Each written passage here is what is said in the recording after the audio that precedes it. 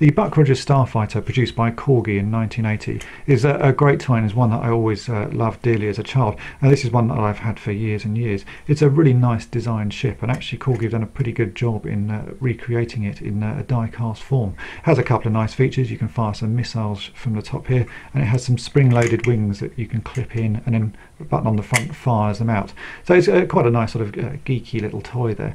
The one thing I never liked is the fact that they put this panel across the front. The Starfighter should have 2 points at the front here, but I'm guessing because it would be quite dangerous to give a child something with such sharp points, Corgi put this bar across so that you ended up with a flat edge, and it wasn't like a sort of a nasty sharp weapon. So what I'm going to do today is I have another Corgi Starfighter here that I picked up fairly cheaply. This one, the wing mechanism doesn't work, and it's also missing the front landing gear here.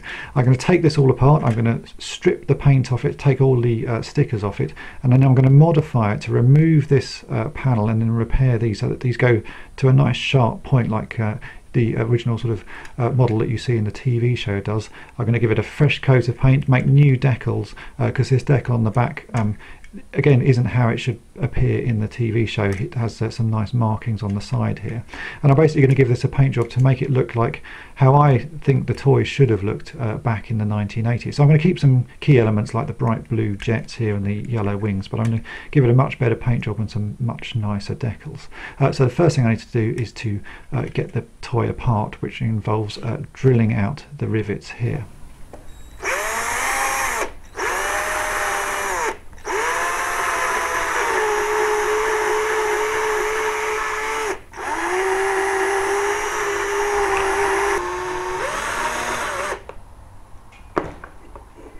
So here in front of me you can see all the pieces of the Corgi Buck Rogers Starfighter.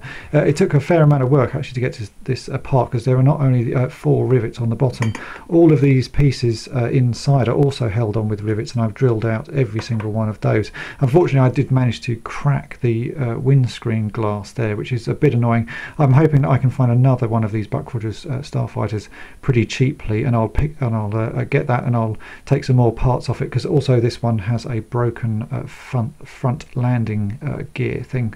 So hopefully I'll find one of those while I'm in the middle of this restoration and sort of customization project, and I'll be able to swap those out.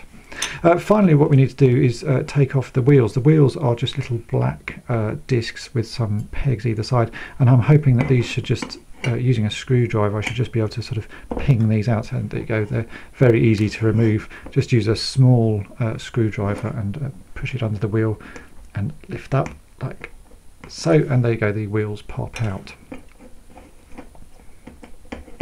So then we're left with just 2 metal pieces. Now I'm going to strip the paint off of these.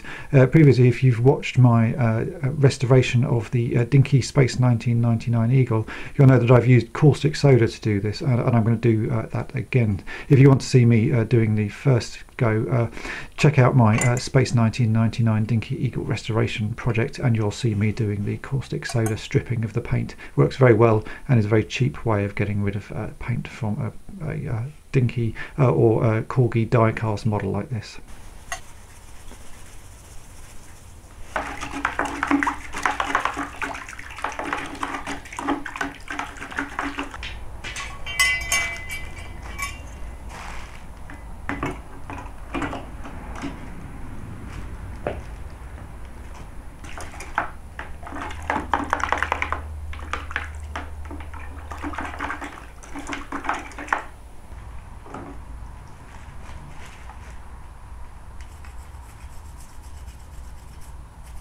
So as you can see in front of me, I've had a little bit of a failure on the paint removal process on this Corgi Buck Rogers Starfighter.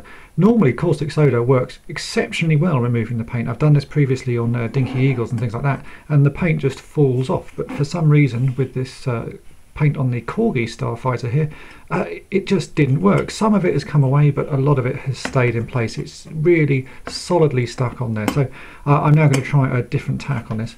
I bought some hardcore Nitromors here, which is proper sort of heavy duty paint stripper, and I'm going to use that along with some scouring pads here, stainless steel scouring pads, and I'm going to give that a go and see if that will have the strength needed to remove the paint from this spaceship here.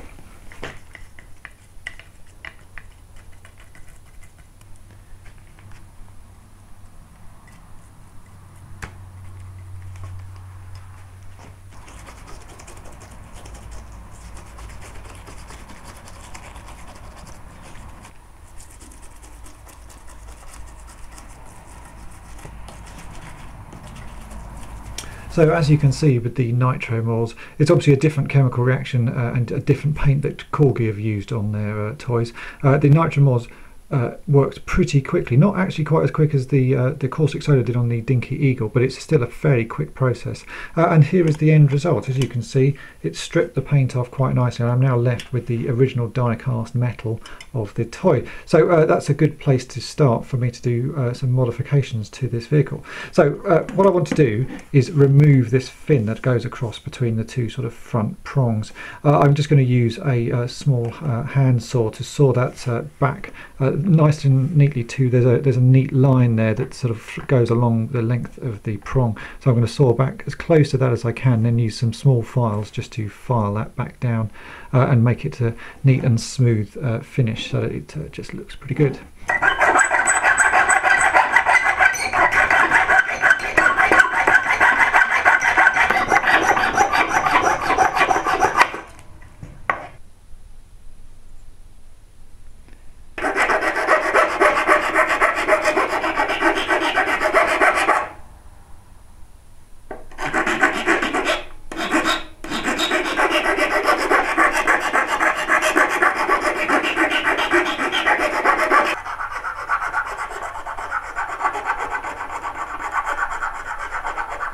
And so here we have the finished modified front portion of the Starfighter. As you can see, it makes quite a difference taking away that plane. It just makes the ship look much more sleek and like the ship did in the show. Using some very small files, I've managed to file down the edges of this, so it's pretty smooth, and by the time that's painted you won't even notice the difference or the cut marks that I've put there. So join me in part 2 of my Buck Rogers Starfighter restoration video to see the rest of the process. Thanks for watching.